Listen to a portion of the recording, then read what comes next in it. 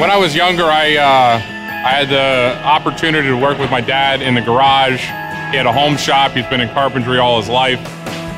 So I was always able to be out there and wasn't able to use all the equipment, but I got to cut with little tools, not too sharp, not too dull.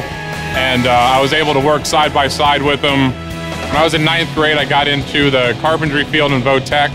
I ended up doing a lot of cabinet making inside the carpentry department. And when I made my first visit to Stevens, I met with the shop teachers there and just fell in love with the shop and the program. And that's how I knew that's what I wanted to do.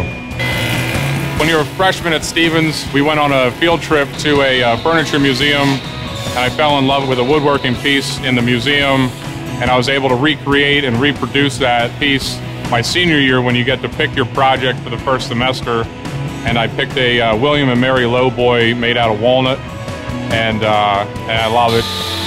At Boyertown Planning Mill, I'm kind of a jack of all trades or so. With Stevens, I learned AutoCAD, so that allows me to be in the office and draft for the project engineers. I run the CNC machine, which is a computer-generated routing machine.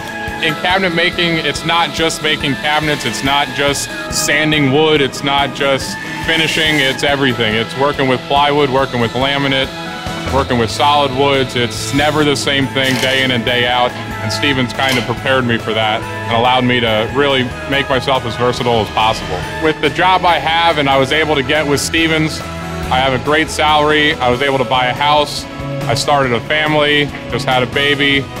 I'm able to spend a lot of time with them because I don't have to work the weekends, I don't have to work nights. I can really concentrate on not just work, but also family. The thing I like most is the day goes by so fast because I love it. I love what I do. I don't just do it here, I do it at home, just like my dad did. It's something so much fun, it doesn't feel like work, really.